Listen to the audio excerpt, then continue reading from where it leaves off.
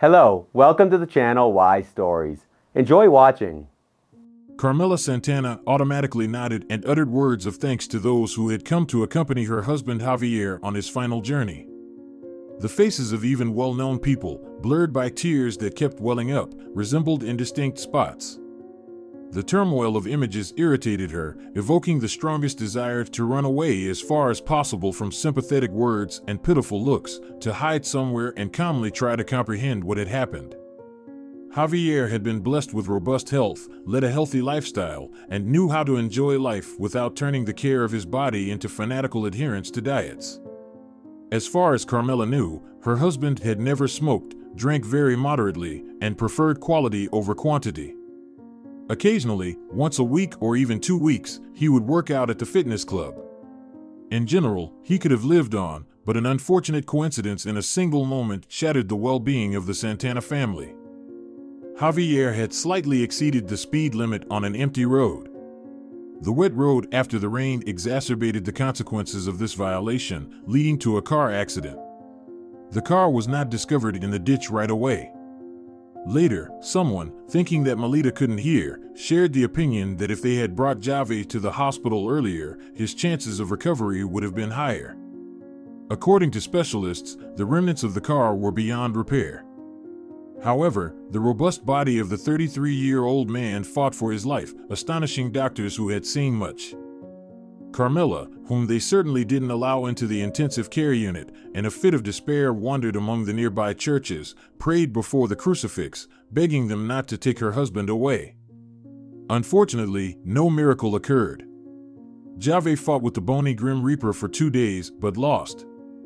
By a strange coincidence, at that very moment, Carmela was nearing the hospital.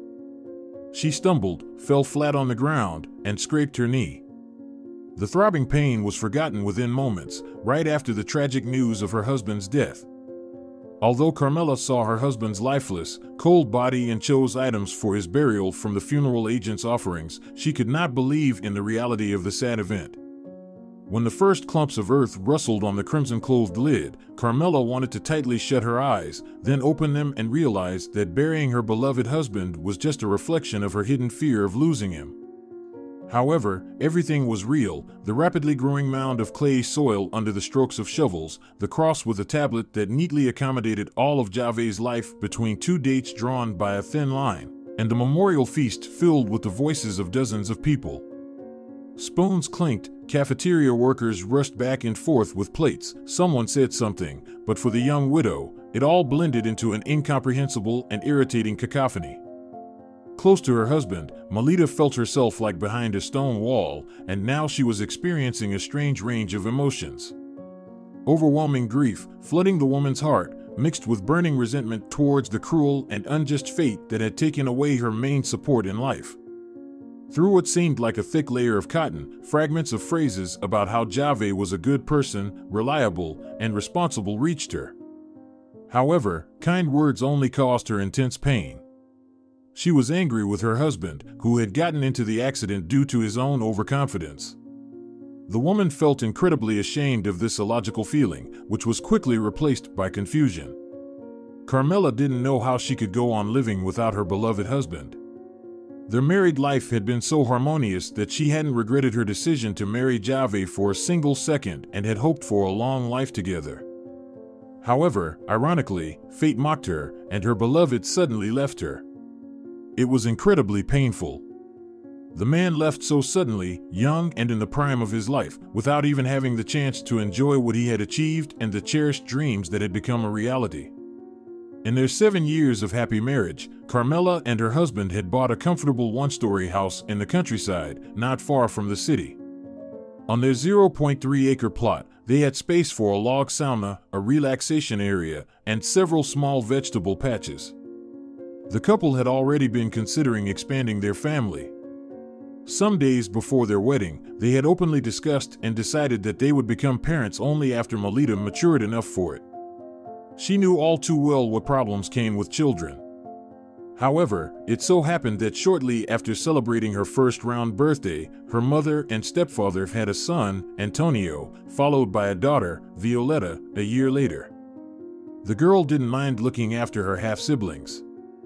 Due to her deep sympathy for her mother, who hardly ever got enough sleep and had turned from a vibrant, cheerful woman into a withered shadow with sunken eyes and protruding collarbones, Melita took on a significant portion of typical household tasks.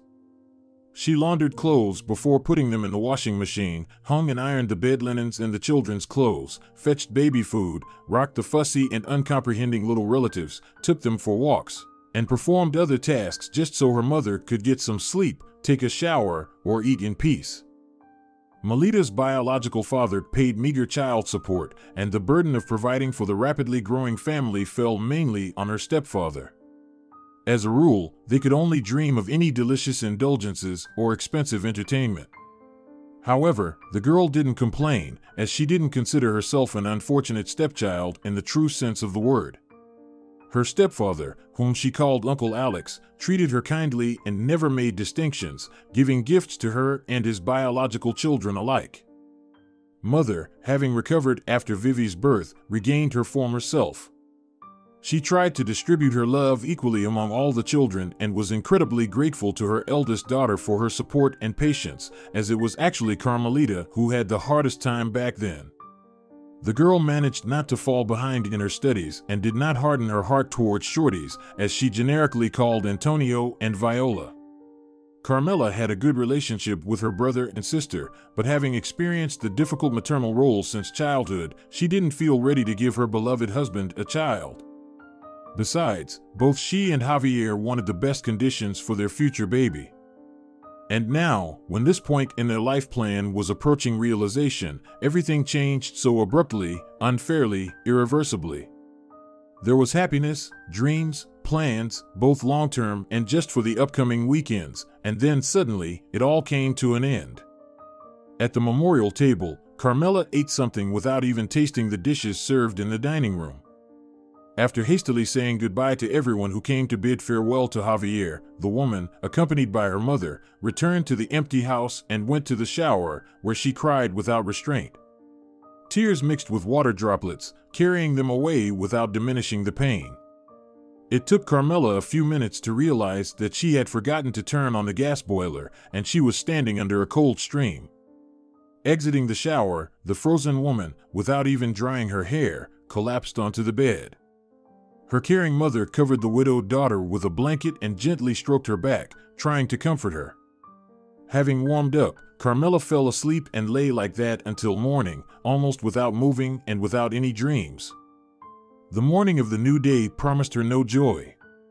She acted as if on autopilot and constantly remembered Javier, what he would say, what he would do right now, in this moment. For 9 days, her mother, who had taken 2 weeks off, stayed with her daughter. She saw her off to work and met her there, almost forcing her to have breakfast and dinner.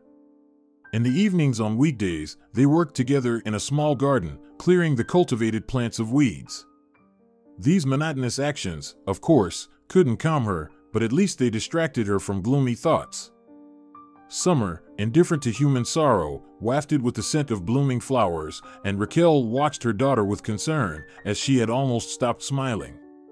Alejandro, Antonio, and Viola came to visit them several times, but family gatherings, rather than calming, irritated the hostess of the house. Carmela understood that her relatives wished her well, but the need to restrain her grief took too much strength. The woman didn't want to see anyone. She struggled to participate in general conversations. Conversations about organizing the rapidly approaching memorial service caused almost tangible physical pain. After the memorial service, Carmela said, "Mom, thank you for everything, but you should probably go home. You are needed by Antonio, Vivi, and Uncle Alex. And it's time for you to go to work, and it's not very convenient to commute from here." Raquel tried to object to her daughter, but Carmela began to persuade her. "Don't worry, I'll manage on my own. I'll be good and won't forget to eat properly in the mornings and evenings. Almost grown-up kids and Uncle Alex have probably missed you. I feel awkward taking you away from the family for so long. In general, everything will be fine with me." Raquel, looking into her daughter's eyes, decided to believe her because, in reality, Antonio, who was experiencing his first crush, and Viola, who had managed to break her arm while riding a bike, needed attention now. Closing the door behind her mother, Carmela was left alone in the house, which was destined to be a happy family nest. The woman's desperate grief was replaced by a deep apathy, indifference to everything and everyone. At her once beloved job, she still performed her duties, but without the enthusiasm that her superiors and colleagues were used to. She communicated with her relatives by phone and sometimes met them during lunch breaks. Her mother, stepfather, brother, and sister had offered Carmela several times to move in with them for a while, but she flatly refused the idea. The grieving woman felt that she had no right to leave the house, which she had passionately and lovingly turned into an ideal home with her husband. However, gradually, Carmela's mood began to change. She avoided staying inside the house, but she also couldn't bring herself to move far away from it. It became increasingly difficult for her to be alone with gloomy thoughts, but she had no intention of asking someone to keep her company. Her brother and sister had their teenage activities. It was inconvenient for her mother to commute to work, and she had already taken care of her during the most tragic period. Since her mother-in-law, Senora Torres, started to cry as soon as she crossed the threshold of her son's house, Melita didn't dare to ask for her help and felt the taste of loneliness in full. Of course, long phone conversations with relatives and friends partially helped, but the widowed woman still tried to spend as much time as possible in the garden or on the veranda of the house until the evening chill forced her to cross the threshold of the empty home. The dawns hurried to replace the sunsets. It was hot during the day, like in summer, but in the early morning and evenings, one could already feel the approach of autumn. However, the bitterness in Carmela's heart did not leave her. She realized that the common phrase that time heals was just a comforting deception. Of course, the acute sense of irreparable loss dulled, but it didn't disappear. The woman gradually got rid of her indifference to the world around her, began to pay attention to work details that required special attention, and stopped, on her way home, desperately hoping to see light in the windows, dreaming that her husband, healthy and unharmed, would be waiting for her inside their lovingly arranged home. She understood in her mind that she would have to get used to living without Javier now and interrupted herself when she started to imagine that they would one day announce that there had been a mistake and someone else had died in his car instead of her husband. After all, who knows what could have happened on the road? Sometimes Carmela deeply regretted that she and Javier had postponed expanding their family because a child would be her salvation and the meaning of life now. However, the woman tried not to delve too deeply into these feelings because she herself understood their complete futility. Nothing could be changed, only way out left was to learn how to live without her husband. Household chores required constant attention, but only after the 40th day since Javier's passing did Carmela manage to ascend to the attic. Her husband had set up a kind of study for himself there, where he spent a long time indulging in his favorite hobby. He built model ships, and Carmela was not forbidden from entering her husband's domain. She herself did not want to disturb her beloved man's peace. Besides, he even cleaned up the attic himself, saying that Melita might accidentally throw away some important part. In general, Melita was completely fine with this arrangement. She understood that even in a marriage filled with great love, spouses could have their own hobbies. If Javier somehow found inner harmony in the attic, then why not? She always knew he was nearby and would come to her aid at the first request. However, Melita did not abuse this method, allowing her husband to enjoy his hobby in peace and quiet, and she rarely ventured into the attic. Her gardening and the rest of the housekeeping duties were enough to keep her occupied without intruding into this male domain. And now, with an inexplicable trepidation, she entered the territory where Javier had ruled just recently. It seemed to her that by going through the things touched by her husband's hands, she was bidding him farewell. Besides, various bills for utilities needed to be sorted out. Of course, she had a rough idea of how, when, and where all of this was done, but now, with auto payments from Javier's blocked card no longer possible, she needed to check if any debts had accumulated. And if they had, she had to settle them. Carmela stepped over the threshold of the attic, and she almost gave up on her plan. Her eyes stung, and a bitter lump rose in her throat, making it hard to breathe deeply. Melita closed her eyes, stood still for a moment, regaining her composure, then opened her eyes and managed to enter the room she had jokingly called her husband's lair in the past. She felt terrified, but she resolutely began to go through the contents of the drawers of the desk in search of the necessary documents. While sorting through the papers, Carmela spotted a plastic folder with several transparent sleeves. In one of them was a contract signed with a private care home for disabled individuals called Mercy. On the lines left for recording the client's data, her husband's full name was indicated. And Carmela had no doubt that Javier had filled in these details himself. The handwriting on the sheets was unmistakably his. Judging by the document's text, her late husband had been paying for the care of an unfamiliar woman named Emilia Vega Saiz in a rather expensive facility. Carmela couldn't recall any acquaintance with such name, and as far as she knew, Javier didn't have any relatives by that name either. The date of the contract and the neatly stored receipts in another sleeve indicated that her late husband had begun paying for the stay of this unknown woman even before they got married, and he continued to do so during their married life, at the same time when significant expenses for the house and property, according to their plans, had created a noticeable gap in their budget.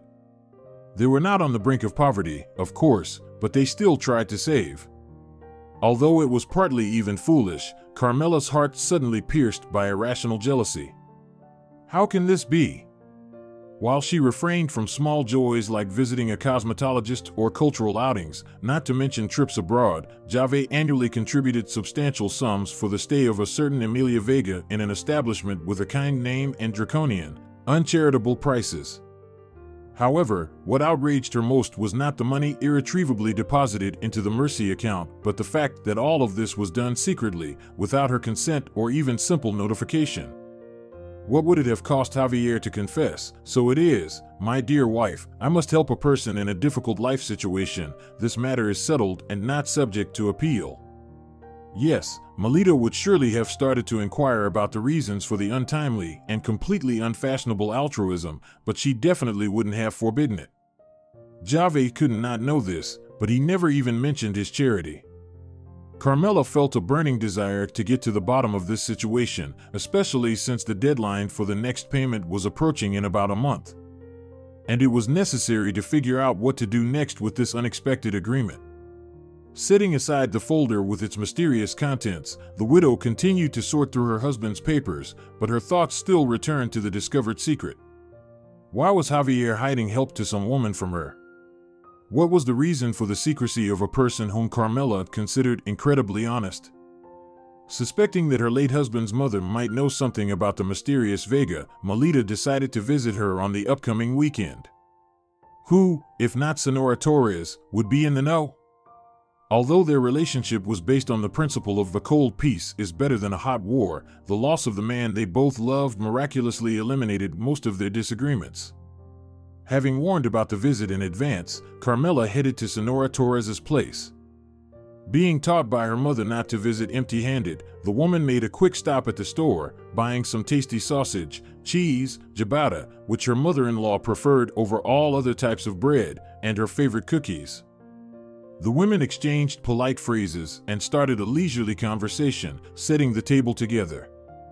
More accurately, at first, it was exclusively Senora Torres who talked. She complained to her daughter-in-law that her son had not appeared to her in her dreams yet, recounted that her health had been failing more and more after his premature departure, her heart ached, her blood pressure soared, and even, judging by some signs, problems with her thyroid gland had emerged. Senora Torres shared her sad thoughts about how her life had now lost all meaning and didn't fail to reproach Melita. "If only you and Javier had a child, I wouldn't feel so lonely. Now I'm left without any close relatives. What's the point of me wandering this earth? You're still young, you'll get married, you shouldn't grieve so much for Javier. You can have as many children as you want with your new husband. And here I am, completely alone, without any close people. I'll die, and there will be no one to continue the family line after me." Carmela bit her lip to keep from crying. Memories of her late husband and her mother-in-law's assumptions about her future personal life were piercing her heart. Waiting for her mother-in-law to get everything off her chest, Carmela, deciding that there was no point in beating around the bush, got straight to the point. Sonora Torres, who was Emilia Vega to Javier? A tense silence filled the room. Carmela, closely watching her mother-in-law, noticed her face twitch, and she understood that Sonora Torres, at the very least, was familiar with this name and surname. However, the silver-haired woman with a stylish haircut didn't rush to reveal anything. On the contrary, it seemed like she was trying to hide her unusual embarrassment as she began to cut the food brought by her daughter-in-law with exaggerated attention, even though the table was already abundant. Only when there was hardly any space left on the round table, free from various sized plates, did her mother-in-law sit down, gesturing for Carmela to join her, and admitted, "Honestly, I hope never to hear about Emilia Vega again, let alone talk about her. It's unpleasant for me to remember anything related to her. But since you're asking about her, there must be a serious reason, and I can't keep silent." As if asking a rhetorical question, Sonora Torres put down her sugar-stirring spoon and looked straight into her daughter-in-law's eyes. Carmela nodded, not daring to admit that she had found a contract for the support of this Vega among her husband's papers. Her mother-in-law, clearly satisfied with her daughter-in-law's silent gesture, continued her story. In general, Emilia was Javier's first serious love. Perhaps you wouldn't mind if you knew about this story for your peace of mind. Although, I'll honestly admit, my involvement in my son's romantic affair played a negative role. I didn't like this Emilia from the very first moment I met her. She had a silly smile, as if apologizing, cheap clothing, strange lipstick color, a pile of bleached yellowish hair, and unrealistically large, cow-like eyes. Well, I didn't care about her appearance or her makeup skills, that's half the trouble. In her youth, proper handling of cosmetics could turn a toad into a beauty. And, I must admit, the girl had quite attractive facial features, touching and captivating in some way. But as a person, she was completely unsuitable for my son. I thought so then, and I'm not going to change my opinion now. This girl hadn't even finished the 9th grade in school, and then she went through short courses to become a saleswoman at some strange center.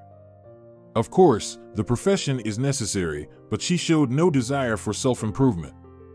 She was perfectly content with her narrow outlook, like a snail, and, as she herself admitted in our conversation, reading books bored her. Javier noticed this Emilia in some small store when he was on a trip with his friends to the countryside. They were heading to someone's summer house and decided to buy lemons on the way because it was hot, and they wanted to make lemonade in addition to kebabs. They stopped at some stall on the way, and that's where Emilia was working. And my Javier fell in love with her, goodness knows what. Emilia Vega's genetics were, to put it mildly, peculiar, and to be honest, quite problematic. She had never seen her father, and her mother had almost lost parental rights for all 4 children, including the eldest Emilia when she was 10 years old. Somehow, their wretched mother managed to convince the guardianship authorities that she would change her ways, but she just started going out less. Emilia used to tell me how she had to snatch food from the table, which was served as an appetizer, or there was a chance they'd go half hungry for several days. And to my horror, Javier seemed to ignore such a terrible hereditary background, and he wasn't even bothered by the fact that this Emilia had a child born out of wedlock. She bragged with some marginal pride that she gave birth to her daughter Claudia when she was only 16. She said that her decision not to get rid of the child was the right one in her whole life, and thanks to the girl, she was genuinely needed by at least one person in the world, without any double thoughts. When asked about the child's father, Emilia brushed it off, saying it was a romantic fling of youth, and she didn't want to have anything to do with that joker, and being a single mother even had more benefits. I almost grabbed my head at such a statement. But Emilia, it seemed, didn't care about anything. She continued to brag, delighting in the fact that her Claudia attended kindergarten, already knew many letters, sang and danced. My goodness, forgive me, but on the evening of our meeting, I listened to my Javier's beloved and couldn't believe that all of this was happening in reality. How could my smart, educated, erudite son not understand that this was a simple woman, a single mother, completely unsuitable for him? Well, the difference in social status didn't bother me. I don't suffer from snobbery. Emilia certainly wasn't to blame for not being born with a silver spoon in her mouth. Her mother's lifestyle, who gave birth to children either for benefits or out of lack of common sense, didn't affect her daughter. Although, undoubtedly, there's nothing good to see and learn in such an environment. And it wasn't this dubious heredity that bothered me when I thought about my son's future with this woman the most. Most of all, it was Emilia's unhealthy arrogance that irritated me. This arrogance of a young, insolent hussy, confident in her irresistibility, just upset me. Moreover, she dared to answer me firmly, without choosing her words and not fearing to come off as rude when I asked about their living conditions. This Emilia giggled and laughed when she told me that Javier promised her they would rent an apartment because, I quote, she didn't want to share the same kitchen with her mother-in-law. It's hard to imagine, but Javier didn't react to such an attack on me in any way. When I learned the details of Emilia's life, I had a hypertensive crisis. After all those sleepless nights when Javier was sick, I took care of him, made him study, and advance in his career. Why would he take on the yoke of an uneducated, rude woman and someone else's child? Of course, one could argue that Emilia wasn't to blame for becoming what she had to be, and if she had a different character, she wouldn't have survived there. But it didn't make me feel any better, and I even refused hospitalization. Where could I go if Javier was about to get married and announced that they had already filed a marriage application at the registry office? Sonora Torres fell silent. It was obviously not easy for her to recall the past, and Melita didn't dare to rush the woman, who was looking pensively at a sandwich, as if deciding whether she wanted to eat it or not. Soon, Sonora Torres continued. Javier and Emilia's romance developed, and they even visited me with little Claudia. But my opinion about this mismatch didn't change. The girl, of course, wasn't to blame for her mother hanging on my son, but I couldn't bring myself to even try to be affectionate or encouraging towards her. I listened as Javier, Emilia, and even little Claudia discussed the details of the upcoming wedding, and with horror, I thought that soon my son would be ensnared, he'd have to bend over backward to establish a family life, and my obvious protest could lead to a rift between us. I was horrified. But fate had other plans, and a tragedy occurred that even made me, despite my antipathy towards Emilia, feel sorry for her. On that day, she went to her troubled neighborhood to get her things, take her daughter, and then permanently return to the city center. Javier couldn't accompany her because he needed to go on a business trip. He asked Emilia to wait for him, to postpone her departure until his return, but she couldn't wait to leave the wretched area of her usual existence. For her, moving into an apartment rented by my son was a grand event, and the upcoming marriage was a real winning ticket, seemingly obtained entirely by chance. How else could it be? An uneducated simple woman, but with a child, caught the eye of a man like Javier. Besides, her daughter was growing up, and who, if not Emilia, would know how free, if not loose, the morals were there. In general, an official marriage for a young single mother from a troubled family was practically a Cinderella story in a modern version. I thought she clung to my son only because he could become her stepping stone to a normal life. Later, Javier blamed himself for not convincing Emilia to wait a bit longer. After all, he could have gone with her to get their meager belongings and her daughter together in just 1 or 2 days, and most likely, the tragedy could have been avoided.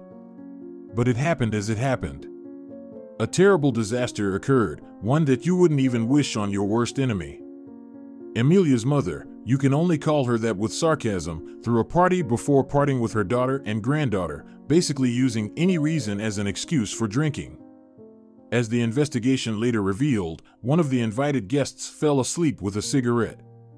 The house was in poor condition, a wooden shack nestled on the outskirts of a private sector. The worst part was that the drunks who had fallen asleep on the veranda survived.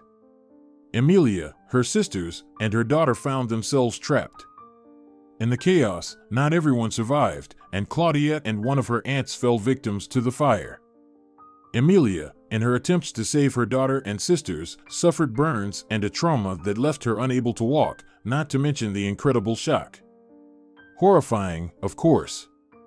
The surviving sisters exacerbated the nightmare situation by blaming Emilia for the party and the house fire. They even came to their apartment to demand compensation from Javier for the fire. Can you imagine the audacity? Their niece had died, their sister was in the hospital, and yet they shamelessly approached Emilia's fiancé to push money away from him. I chased them away, and, to be honest, I secretly rejoiced that fate had saved me from such relatives. I'm telling you all this now, and a shiver runs down my spine. It's such a horrifying tragedy that it's hard to imagine, and yet I feel joy in my heart. Javier behaved like a real man and ignored all my attempts to keep him. He visited Emilia in the hospital and was determined to marry his beloved, even though she rejected him, with my guidance, but my son never found out about that. I even knelt before this Emilia, begging her not to ruin my son's life and to refuse to marry him, and somehow, I found the words to convince her not to jeopardize his future. The wedding was canceled, and my son seemed to calm down. It's a sin, of course, but I was happy that Javier didn't tie his life to a woman who wasn't suitable for him. You, Melita, don't think I'm a monster. I reproached myself for feeling this joy. My son never spoke to me about Emilia again, and I thought I'd never hear her name again. When he married you, I was absolutely delighted. You immediately appealed to me, well-mannered, modest, hard-working, without the burden of a child. In general, I thought that the story with Emilia was a thing of the distant past, and here you are asking about her. So, I hurried to relieve my soul of this burden. The matter is, of course, long past, but I feel somewhat lighter now. The story of her husband's tragic first love deeply moved Carmela to her core. She understood that, contrary to her mother and secretly from her, Javier continued to care for the one who had rejected him. It's entirely possible that Emilia never confessed to him that she had declined the wedding only at the earnest request of her beloved's mother. Out of some heightened sense of nobility, something hard to imagine in someone raised in such a clearly troubled environment, she didn't want to impose herself on Javier in her fragile state. It seemed Emilia was not a gold digger but a true loving woman. After the heavy confession, the mother-in-law seemed to lose her appetite. She sipped her now cold coffee from her cup, completely ignoring the treats on the table. Carmela, not knowing what to say, also remained silent, lost in thought. Sonora Torres's next question caught her off guard. Melita, why did you even ask about Emilia? Did she call or somehow make herself known? For some reason, Carmela couldn't bring herself to tell the truth. She felt that if Javier had kept this secret, she had no right to reveal it. She had to come up with something and try not to deviate too far from the truth. Well, I happened to read about her on one of the notes, and it got me curious. After all, curiosity isn't a vice, as they say, but rather a great thing. I'm really sorry, Sonora Torres, if I unintentionally upset you. Please forgive me. I think I'll go home now. My head is starting to ache. Sonora Torres seemed almost relieved that her future daughter-in-law was about to leave and didn't try to persuade her to stay a little longer. On her way home, Carmela tried to cope with her emotions and avoid getting irritated. First and foremost, she felt hurt. Did her husband really not trust her enough to share this part of his life? His nobility towards the unfortunate woman he had planned to marry, but who he couldn't due to tragic circumstances, only painted him in a positive light. Did he think so little of her that he feared jealousy towards Emilia or resentment about the money spent on the nursing home? Carmela used to believe that giving Javier his personal space was the right thing to do, but it turned out that he had created a chasm between them even without that, through the carefully guarded secret. However, she couldn't ask him now and find out why he thought his lawful wife didn't need to know about providing comfortable living conditions for his former fiancé. When Carmela returned home, she was determined to visit the nursing home as soon as possible. She needed to not only figure out how to continue paying for Emilia's care, but also, perhaps, inform her about Javier's passing. After all, their past had linked them together, and delivering such sad news would be the right thing to do. It would surely cause her some unpleasant emotions, but it wouldn't be fair or humane to leave the unfortunate woman in the dark. In memory of her husband, Carmela had decided not to abandon his former fiancé, but their financial situation hinted that she would need to find a solution. Overall, the idea of visiting the nursing home filled Carmela with a certain amount of fear and sometimes even outright panic. She feared both potential bureaucratic hurdles and Emilia's negative reaction. Additionally, she dreaded the upcoming negotiations with the leadership of Mercy about extending the payment period for their services. The somber ceremony had practically wiped out their savings, and making a payment for an entire year up front was almost impossible. Nevertheless, Carmela gathered her courage and, after checking the visiting hours and scheduling an appointment with the facility's director, set off on her journey. Mercy, whose photos the woman had carefully studied on the internet, made a pleasant impression on her in reality as well. Tall pine trees surrounding the small, seemingly cozy buildings gave her a sense of security. The air was fresh with a subtle scent of resin, evoking thoughts of something elevated, pure, and eternal. Taking a deep breath, Carmela went to meet with the director. There was no one in the reception area. After knocking on the door and hearing an invitation to enter, Carmela peered into a small office. The young woman sitting in front of a computer monitor asked, "Hello, what can I help you with?" There were no photos of the director on the website. Carmela thought that the person in front of her was an assistant or a secretary. The visitor didn't imagine the director of the institution this way and explained that she needed to talk to Maria Herrera Flores about Emilia Vega, who was in the nursing home. The woman, who turned out to be the director, nodded warmly. "Please come in. I was informed that you planned to visit today. I'm listening." Trying to speak as calmly as possible, Carmela explained that her late husband used to pay for the care of a patient named Emilia Vega, and she mentioned some financial difficulties.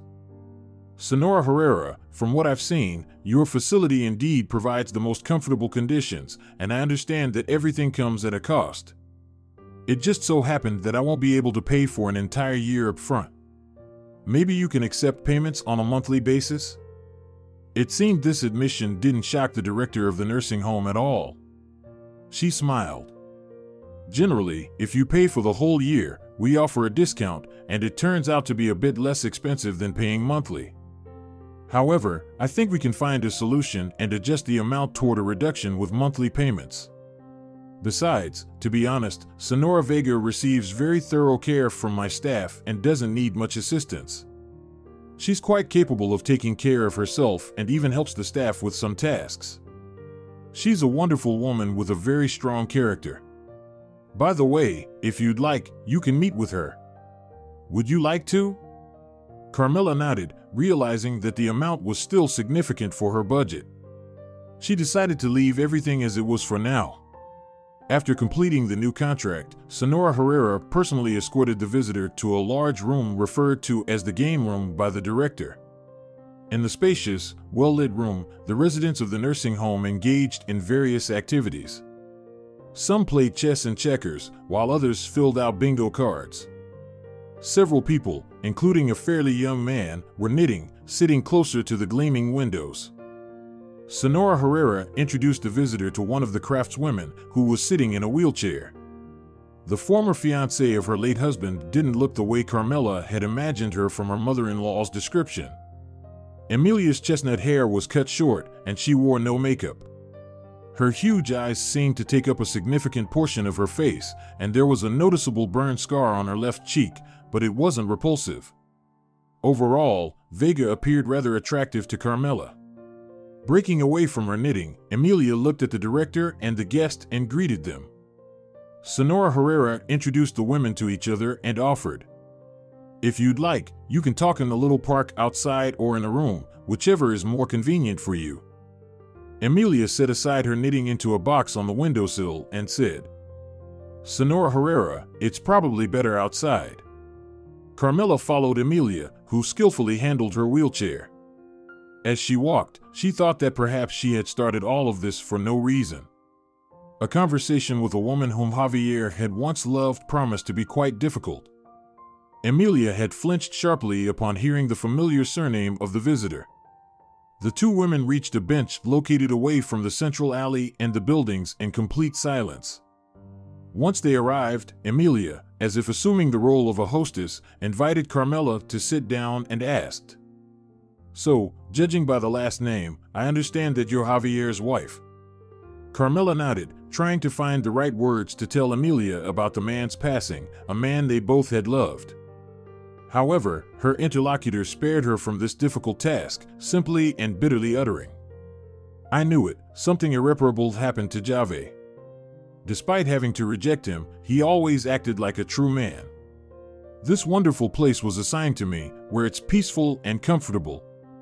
I'm deeply sorry about Javier, it's just incredible. About a month and a half ago, he came to me in a dream, as if to say goodbye. He promised to watch over my Claudia. I immediately understood that he had left the world of the living. From my own experience, I know that words of condolences don't provide much comfort, but believe me, I fully share your grief. Javier was the best person I ever met on my path. I always wished him nothing but happiness, which I couldn't give him. I'm incredibly sorry that such a bright person has left this world forever." Carmela looked with surprise into the eyes of the woman sitting across from her in a wheelchair and realized that she truly felt what she was saying. Emilia didn't offer hollow condolences. This woman, who had gone through terrible trials and, at the request of her potential mother-in-law, had turned away from happiness as the wife of her beloved, genuinely understood her. Carmela involuntarily pondered that if it weren't for Senora Torres's intervention, Javier, Emilia, and her deceased daughter could have lived together happily. A lump rose in her throat as she thought of this. She understood that she was on the verge of tears, so she hurried to say her goodbyes. "Emilia, you understood everything correctly. Javier is indeed no longer with us. It was an accident, a tragedy, and it seems that no one is to blame. But it doesn't make it any easier. Let me help you get back to your building." Emilia declined, and Carmela almost rushed out of the nursing home. She only caught her breath in the taxi's back seat. As she observed the passing cars, traffic lights, houses, trees, and people, she thought about how to help Emilia. In her musings about this unfortunate woman, who had endured much more difficulties than she had, Melita managed to divert her thoughts from her own sorrow. After leaving the nursing home, she decided to visit her mother and share the latest news. After all, Raquel still didn't know about the discovery Melita had made in her late husband's hideaway or about the trip. Listening to her daughter, the woman raised her eyebrows in surprise. "I could never even imagine that Javier could present such a surprise. Although, in general, he acted quite decently, he didn't abandon poor Emilia, he didn't trouble you with information about his past relationships, and he didn't upset his mother, understanding that she wouldn't approve of helping his former fiancée, especially after the tragedy. Senora Torres probably shouldn't have interfered in Javier's personal life. But what's done is done, and it's useless to speculate about how things could have been if Emilia had become his bride." Understanding that her daughter was in shock from the situation, Raquel interrupted her speech and resorted to a tried-and-true method for dealing with stress. She fed Carmela homemade food. Varia, who had returned home, lightened the atmosphere further. The immediate, cheerful young woman distracted her older sister and their mother from their gloomy thoughts by sharing funny stories. Leaving her mother's apartment, Carmela was in a much more balanced mood. Support from loved ones truly had a beneficial effect. In her home, as she ascended to the attic, the woman sat in a comfortable chair that seemed to retain the contours of her husband's body. As she examined the details of the unfinished model, she spoke into the void. "What should I do with all of this now? If I pay for Emilia's stay at the nursing home on a permanent basis, I won't have the resources, but leaving her without help somehow doesn't feel humane. Or should I reassure myself that this unfortunate woman is nobody to me personally and forget about her?" Carmela didn't have answers to these questions. She didn't consider herself a villain or a saint, but she found it hard to shake off thoughts of Emilia. There was something very touching about this woman with large eyes. Perhaps, in memory of her husband, who had cared for his former fiancée, Carmela felt obligated to carry on the legacy. On the other hand, not every woman in her position would be able to show such generosity, especially when the financial burden of this noble act threatened her own comfort.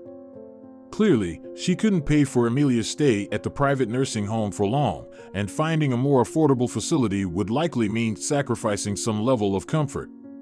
She needed to come up with a solution, and she needed to do it soon. For now, she decided to at least continue visiting Emilia. Carmela started going to the nursing home regularly. She herself didn't understand how, at some point, these visits, at least twice a month, became a habit for her. Surprisingly, despite their shared memory of the same man, nothing else seemed to connect them. Talking about Javier scratched at both of their barely healed wounds, but their conversations became more pleasant and confidential over time. Before the New Year holidays, Carmela, along with her stepfather, mother, and even her younger brother and sister, went to Mercy because it was problematic to transport several heavy bags of gifts without a personal car. The man whom Carmela now often called by his first name without adding uncle didn't harbor any resentment towards his stepdaughter for having to go out of town. Raquel noticed that visits to the nursing home helped Melita cope with the profound sense of loss for Javier, and she easily persuaded her husband to go together with them. However, most of the time, the young widow visited Emilia and the other residents she had become acquainted with alone.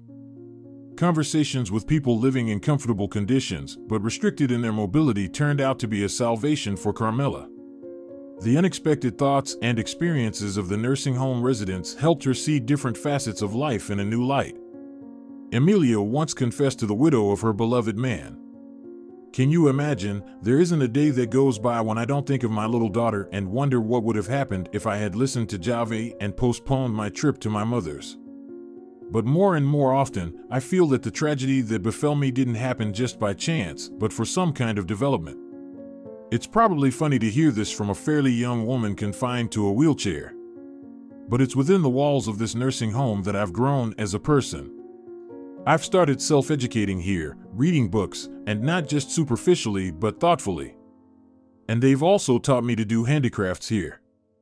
Of course, I didn't succeed right away, but then I suddenly caught some kind of fantastic enthusiasm. Isn't it amazing and wonderful when a real thing emerges from yarn and simple tools? Upon Emilia's recommendation, Carmela herself tried to get involved in the world of crafts. The new experience was interesting. Furthermore, her interactions with Emilia and the new acquaintances, who didn't lose their spirits after encountering monstrous challenges, helped Carmela to perceive her own pain in a more detached way.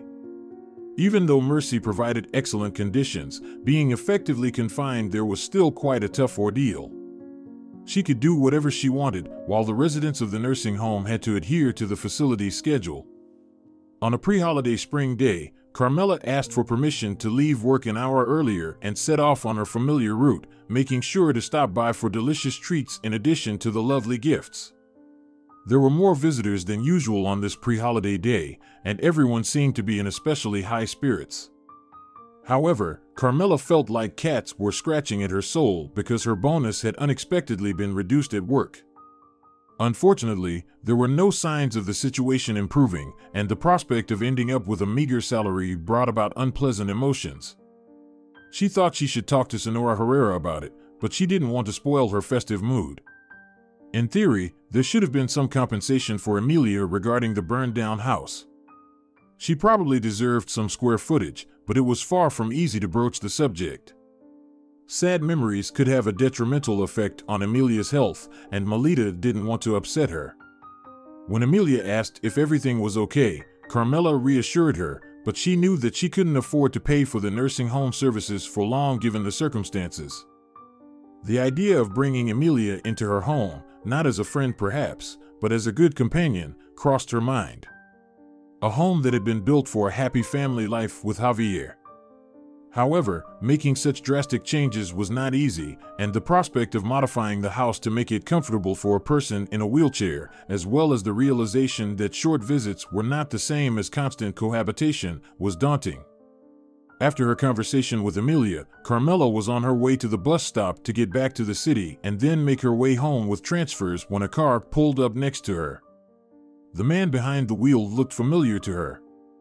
She had often seen him at the nursing home, and as per the established tradition there, they would exchange greetings even though they had never been formally introduced. Carmela knew that he visited an elderly woman and thought he might want to discuss something related to that. However, instead, the man offered, "If you're heading into town, hop in.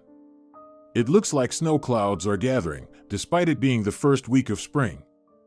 Perhaps due to fatigue or because the man didn't seem like a villain at all, especially visually, Carmela thanked him and agreed. A little later, settled in the car's passenger seat, she realized that the man, who introduced himself as Nicholas, simply needed someone to talk to. In response to her acknowledgement of his name, he confessed, "You know, I placed my aunt in Mercy. Honestly, I feel ashamed. She practically raised me, and here I am putting her in state care. Although I could have easily arranged for a caregiver to look after her and perform the necessary medical procedures. It wouldn't have been a problem for me, considering I work at a good private clinic and I have connections among medical professionals. However, when my cousin became unable to move on her own, she asked me herself to find a place where she could receive care and companionship. That's the only way I justify it to myself, especially since I have very little free time." The man fell silent for a moment and then asked, "I apologize for being tactless, but do you have a sister at Mercy? I saw you with a young woman who is almost never idle." Carmela couldn't help but smile. Both Amelia and Melita did share some elusive resemblance. Apparently, Javier had a preference for a certain type of woman and remained consistent. However, she didn't want to go into lengthy explanations, so she simply reassured her new acquaintance. "It would probably be more accurate to say that I have a good friend at Mercy. However, Nicholas, you shouldn't worry. Thanks to Senora Herrera and the team at Mercy, the conditions there are close to ideal. Of course, it's foolish to envy people who have lost their health, but in my opinion, the nursing home is wonderful. The air is healing, the facilities are clean, and there's always engaging company. So, don't worry, Nicholas. I believe your aunt is better off being among people rather than suffering in loneliness, waiting for the person you hired or for you to return from work." Nicholas looked attentively at his companion. She spoke so confidently that there was no doubt this was a well-thought-out position.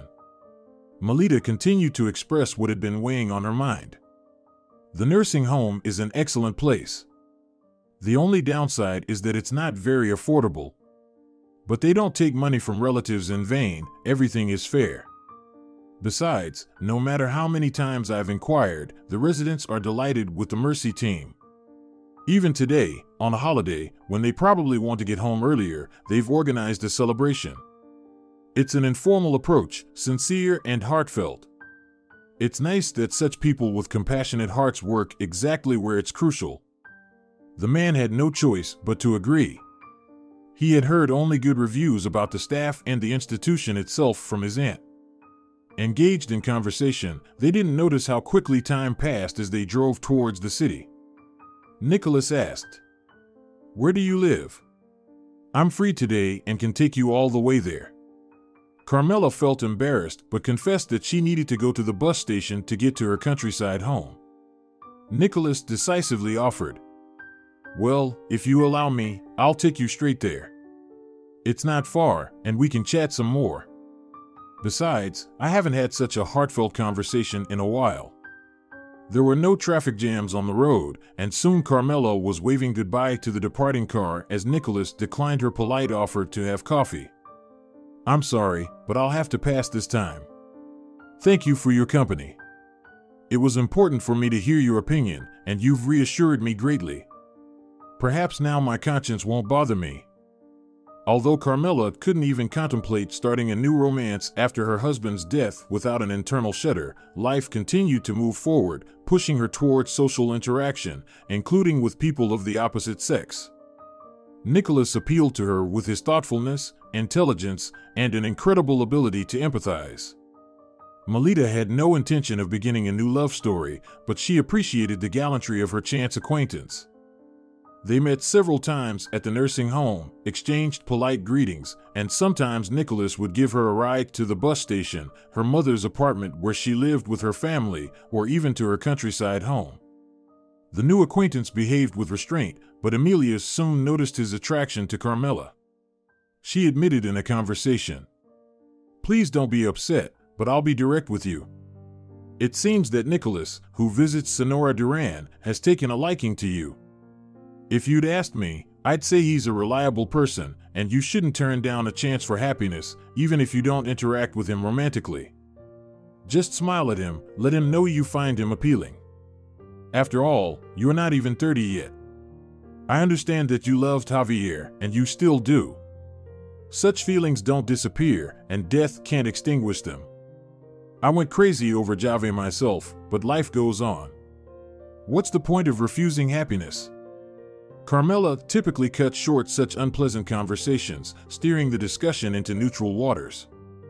Nevertheless, aside from Emilia, her mother also increasingly tried to convince her daughter not to remain trapped in her grief. Even Senora Torres, when her daughter-in-law came to visit, occasionally broached the uncomfortable topic. I'm pleased that you remember my son, but he would surely be saddened to see you suffer like this. I understand that there's nothing you can do about this longing. My husband, Javier's father, tragically passed away when our son was barely 10 years old. I haven't looked at other men since. But, Melita, you know what I'll tell you, based on my experience, you can't bury yourself alive after your husband's death. It's not right. All right, I at least had a son. Besides all my other fears, I was afraid of choosing the wrong stepfather for Javier. But you, Carmelita, you're all alone. That's not right. However, Carmela was less concerned about her personal life than about the impending financial troubles. The atmosphere at work was becoming increasingly tense, and the regular bonuses she used to receive had now become sweet memories. Among her colleagues, rumors of layoffs were circulating more persistently. What was once a friendly team had turned into something resembling a nest of spiders, as the management had suddenly started encouraging employees to report on each other. In her department, there were 2 women with children, and Carmela watched in sincere amazement as each of them meticulously recorded late arrivals and early departures, reporting them to the management with outraged exclamations and hushed complaints, accompanied by frantic typing on the computer keyboard. They're reporting disciplinary violations to the bosses, Santana surmised. However, she refrained from condemning her colleagues, as she had no intention of participating in this unfair game initiated by the management. Thanks to Senora Torres, who had given up her share of the inheritance, Carmela didn't have to look for money to pay for her portion of the house and land. However, if she were to be laid off, financing Emilia's stay in the nursing home would become extremely difficult. Carmela's options were limited. She couldn't stop helping Emilia, as that would be akin to betrayal. So, she had to figure out how to navigate this situation with minimal disruptions to her life. She could invite Emilia to live with her, which would require some modifications to the house to accommodate someone in a wheelchair. Alternatively, she might have to sell the house, which was filled with reminders of Javier. She could then look for a more modest apartment, using the remaining money to cover the nursing home fees. However, this second option seemed like a losing proposition from all angles. Even if she put the difference in the bank and earned interest, the savings would eventually run out. And then what? She would have to downgrade her living conditions. The idea of possibly moving to the city was horrifying to Carmela. She had grown accustomed to being able to pick fresh herbs, cucumbers, or apples from the nearest garden rather than rushing to the store for them. It seemed more practical to invite Emilia to live with her.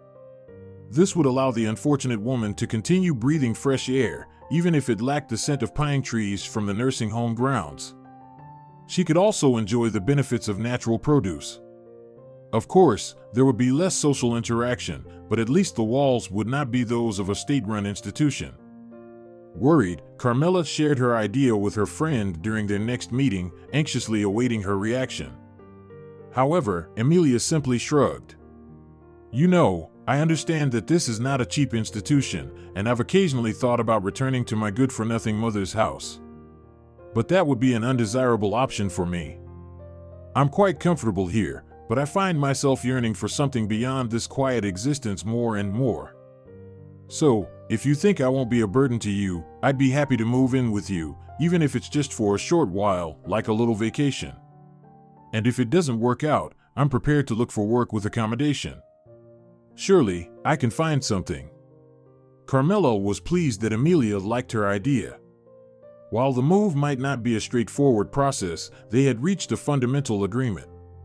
Carmela's family supported her initiative, but her mother-in-law, upon learning that Javier's former fiancée would soon be living in her son's house, unexpectedly opposed the idea.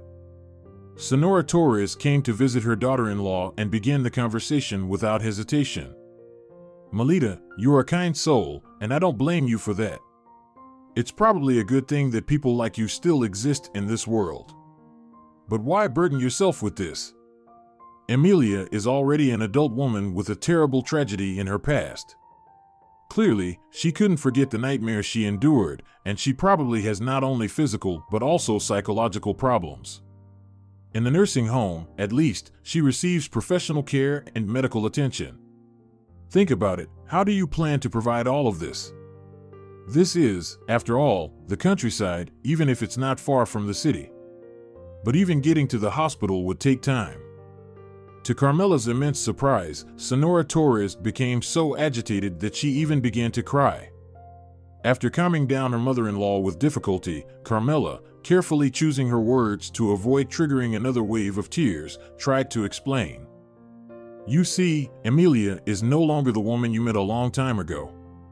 She went through a terrible ordeal but found the strength to develop and improve herself. Emilia is an excellent craftswoman, and she's a very interesting person to talk to. You know, if I were in her place, I would probably consider the whole world hostile and hold grudges against both you and her mother because of the tragedy. That's just my personality. But she, having lost all hope of happiness, living in a state-run institution, doesn't curse fate but instead lives her life as best as she can, bringing benefit to those around her. You know, Sonora Torres, this is incredibly valuable. You and Emilia need to get to know each other again. I believe that after talking to her, you'll understand that she's a person worthy of respect." Her mother-in-law listened attentively to Melita's objections and realized that she wouldn't be able to dissuade her. All that remained was to accept it. After all, if she didn't want to, no one and nothing would force her to interact with Emilia, so what was the point of discouraging her daughter-in-law from making a well-intentioned but burdensome decision? Emilia's departure from the nursing home was met with mixed feelings, even by its director, Sonora Herrera. While talking to Carmela, she confessed, "I'm very sorry we have to prepare for this parting. You know, it's not the money you were paying that's important to me. We have no shortage of people willing to settle their loved ones here. I sincerely regret parting with Emilia. But, on the other hand, if I'm being honest, home conditions often help more than professional care. Besides, judging by the photos you showed me, Emilia will be comfortable at your place. I'll write you a note with contacts for doctors, pharmacies where you can buy care products, and I'll leave you my personal phone number. Call me if you need anything, I'll always help." Carmela was grateful to Sonora Herrera for sharing such important information voluntarily. A positive attitude and belief that the move would go smoothly also persisted in Emilia. She felt that a new stage was beginning in her life, and this time it seemed genuinely calm and joyful as far as her circumstances allowed. Upon learning of Emilia's move from his aunt, Nicholas immediately offered his assistance. "I'll arrange for a car suitable for transporting your friend, and if there's any manual labor needed for preparation, I have acquaintances who are builders. They can set up ramps and take care of everything quickly and efficiently at a reasonable cost." Carmela didn't hesitate to accept Nicholas's help. In fact, upon closer inspection, there were many shortcomings in the house that could hinder Emilia's mobility. They needed to get rid of door thresholds, rearrange furniture, and take care of numerous essential details. The workload was so extensive that panic sometimes set in. Remarkably, whenever it seemed that everything was going awry, and nothing was ready for Emilia's arrival, as if by the wave of a magic wand, all obstacles began to disappear. In the end, with the help of her family, Nicholas, and other people, the move took place. Even Sonora Torres, although clearly feeling out of place, paid a brief visit. Despite her unease, Emilia communicated with her without a hint of resentment. Everything went almost perfectly. A new chapter in the house that had become a refuge for the women Javier once loved began with lively commotion. Perhaps for the first time since the owner's funeral, laughter and jokes could be heard in the house. Raquel, observing her daughter, noted that she looked much better. At least, Carmela was once again as active and energetic as she was before her husband's death. The sad anniversary was approaching, and Carmela was relieved that this time she wouldn't be alone in the house. With Amelia by her side, it would be easier to discuss all the details of the upcoming memorial service and handle the organization together. Having Amelia in the house, a woman she barely knew in practical terms, didn't bother Carmela at all. She made sure that Amelia felt comfortable. As if in memory of Javier, Carmela carefully brought down a few ready-made ship models from the attic and proudly showed them. The simple-hearted Amelia even whistled in surprise and confessed, "Javier used to tell me that he dreamed of building ships, but I had no idea he could create such works of art. It's incredible how talented he was. You know, I'm glad that at least during his married life with you, he got to pursue his hobbies." The days passed by swiftly. By mutual agreement, they decided to commemorate Javier's anniversary in one of the city's cafes, although Amelia had suggested celebrating it at home. Carmela said, "Let's go, please. After all, if Javier cared about you after the breakup, it means you were important to him." Solving the challenge of transporting Amelia in her wheelchair to and from the cafe once again fell to Nicholas, who occasionally kept in touch with both Melita and Amelia, passing greetings from his aunt. He still didn't show any obvious romantic interest, leaving Carmela to wonder if his help was purely altruistic. Nevertheless, Carmela had more pressing concerns than trying to decipher the motives of a relatively unfamiliar person. At work, Carmela did experience layoffs, leaving her without a job. They did provide her with the owed severance pay, but she couldn't relax. She had to browse job listings online, send out resumes, and attend interviews. A suitable opportunity remained elusive, but Melita wasn't giving up or settling for clearly unpromising positions. Bad times can't last forever, and they had a roof over their heads, some supplies in the cellar, and the garden was gradually rewarding their efforts.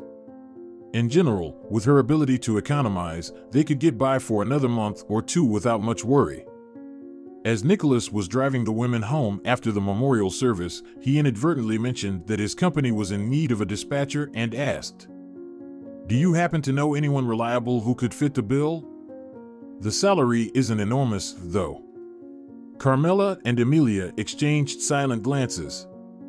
The figure he mentioned was quite decent, but he interpreted their silence somewhat differently. "I understand it's not very lucrative, but the advantage is that you can work from home if you have a stable internet connection. Ask around among your acquaintances. It's a flexible schedule.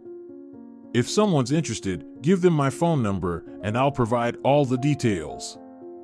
Carmela decided to respond immediately.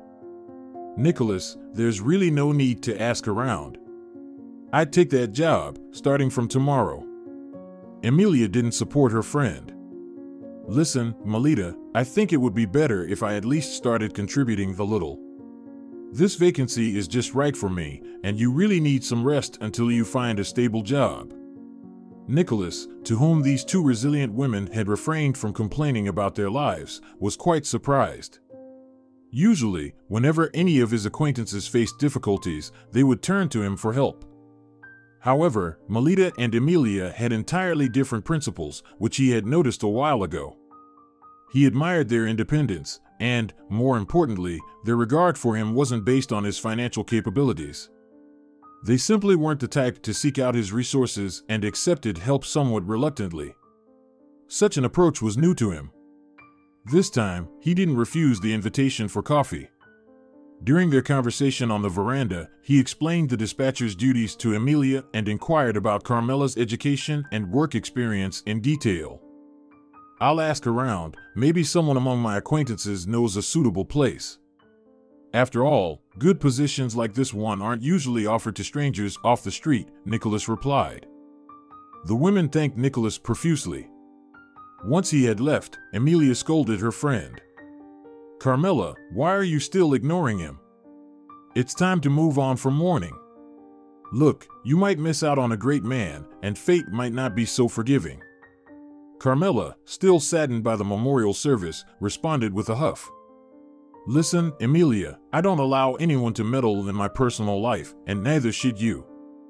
If you like Nicholas, go for it, but I'm not interested. I'm still mourning Javier.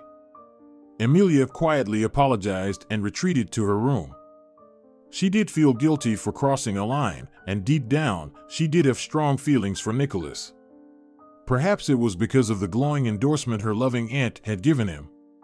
Sonora Duran was a talkative woman who had praised her nephew in the nursing home, using extravagant descriptions. Nicholas was indeed a dream come true. But how could she, bound to a wheelchair, hope to capture his attention? Nevertheless, she was grateful to him for helping her find a job. While Emilia did receive state benefits, she wanted to contribute more substantially to the household finances. Gradually, Nicholas started visiting their home more often, and he was always welcomed. Carmela had been keeping her distance since Javier's memorial service to avoid giving him false hope, while Emilia, with her full approval, was trying to spend more time with her boss. Emilia, with her charm, wasn't even diminished by the scar from the burn, and Nicholas noticed more and more that he was drawn to this lovely lady with large, expressive eyes. Compared to the cold and emotionally distant Carmela, Emilia was a volcano. Sometimes, he even forgot about her physical limitations. Then, he set a goal for himself, to find the best doctors for Emilia and make sure she could return to a more normal life. Observing the budding romance, Carmela was delighted. She wanted everything to work out harmoniously between Emilia and Nicholas because they were both dear to her, like family. She wasn't surprised when Emilia, blushing and looking embarrassed, confided, "Melita, I'm scared. Nicholas proposed to me. Can you believe it? And he arranged for some medical specialist to examine me and see if there's any chance of improving my condition. Nicholas says he's perfectly happy with how things are, but he wants me to stop feeling sad about my limitations. You know, I feel awkward because it's as if I took Nicholas away from you, and I don't know how to express my gratitude for your generosity." Carmela, crouching down, took Emilia's hands in her own. "I'm so happy for both you and Nicholas. Don't worry, you didn't take anyone away from me. Be happy with Nicholas." Carmela didn't regret at all that she had essentially pushed Emilia into Nicholas's capable hands. Yes, she liked him as a person, as a good, kind-hearted man, but not as a candidate for a life partner. She still missed her husband and hoped that she had fulfilled his obligations to the unfortunate, yet unbroken woman. At the wedding of her friend and Nicholas, Melita genuinely rejoiced for the newlyweds. Even though the bride still used a wheelchair, she had whispered in her ear that one of the doctors had given a rather optimistic prognosis for her treatment. Thanks to Nicholas's patronage, Carmela found a job with a decent salary. After a few years, when the pain from her husband's premature death had dulled and become less acute, she reciprocated the attentions of her colleague Marcos. Marcos endeared himself to all her relatives, and Emilia, after getting to know him, insisted, "Melita, you more than anyone else deserve happiness. I swear, Javier would have told you that himself if he could. I can only call you a saint. You didn't abandon me, you paid for the nursery home, you provided me a place to stay, and you even found me a husband. Kindness should be rewarded. Marry Marcos and be happy." Carmela followed her friend's advice and moved in with her husband after the wedding. She didn't sell the little house in the village, but turned it into a summer cottage. With special care, she climbed up to the attic where she had discovered the hidden contract many years ago, a contract that had set off a chain of unexpected discoveries. If you're enjoying it as well, leave a like and subscribe to the channel.